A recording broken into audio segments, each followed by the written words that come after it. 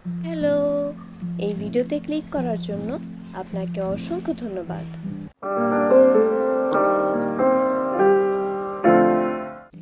এই ভিডিওটা আগের ভিডিও যেদিন রেকর্ড করেছিলাম সেদিনের। আসলে আমাদের ছাদে তেমন কিছু নেই যে আমি আঁকতে পারবো।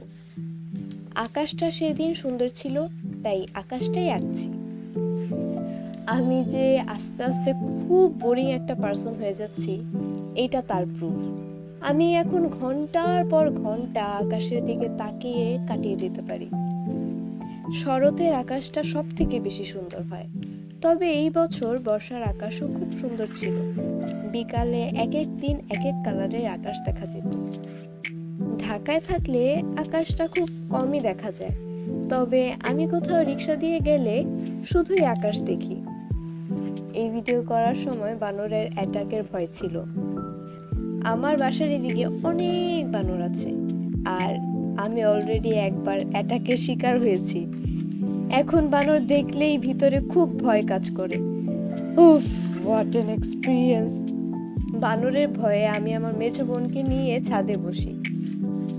আকাশ আঁকার একটা মজার বিষয় হলো, আমাদের পৃথিবী যেহেতু ঘুরছে, আমাদের কাছে মনে হয় মেঘগুলিও যেন তাদের নিজ জায়গা থেকে সরে যাচ্ছে। আমি একটা মেঘের ডিটেলস দিতে দিতে সেই মেঘটা যে কোথায় গেল তা আর পাবো না, কারণ মেঘটা এখন শেপ চেঞ্জ করে ফেলেছে আর নিজ জায়গায় নেই। এজন্য সামনে মেঘ থাকলেও হুবহু আকাশ সম্ভব বলে আমার মনে হয় না।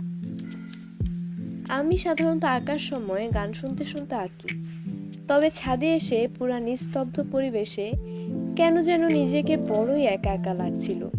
যদিও আমার পাশে আমার আপু আছে, তাও মনে হচ্ছিল দুনিয়াতে বুঝি আমিই একা। আমাদের বাসার উপর দিয়ে অনেক প্লেন যায়। আপু একটা প্লেন দেখে বলছিল প্লেন আঁকতে, তবে এত ছোট প্লেন আঁকার পর আমার এই প্লেনটাকে পিঁপড়া মনে হচ্ছিল। মাত্র আধা ঘন্টা সময়ই আমার আঁকা শেষ হয়ে যায়। আমাকে উৎসাহ দেওয়ার জন্য সাবস্ক্রাইব বাটন এবং ভালো লাগলে অবশ্যই লাইক বাটনে ক্লিক করবেন। বাই।